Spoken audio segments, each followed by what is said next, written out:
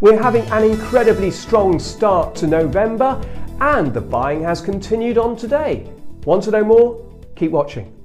Hello, I'm David and this is Trading Today. Last week we saw some real strength in financial markets. The Dow finished the week up 5%, the S&P up over 6%, the NASDAQ up 6.6%.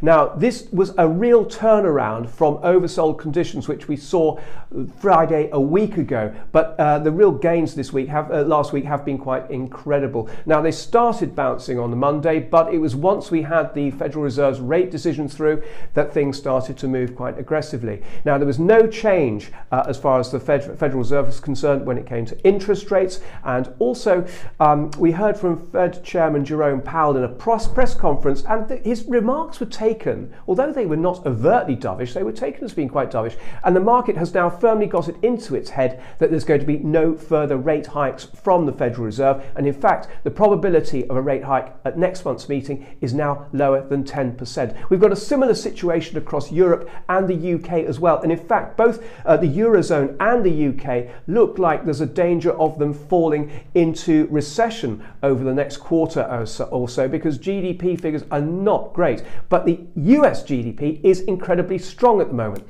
The other thing that helped the market at the end of last week was a weaker than expected non-farm payroll figure. That suggested that some of the tightness was coming out of the employment market, which is good news as far as the Federal Reserve is concerned as well. Earnings season, we now have 82% of S&P corporations have reported, 81% of the S&P constituents have reported. Of those, 82 have beaten on earnings per share, beaten expectations for earnings per share, but just over 60% have beaten on revenue. And revenues don't lie.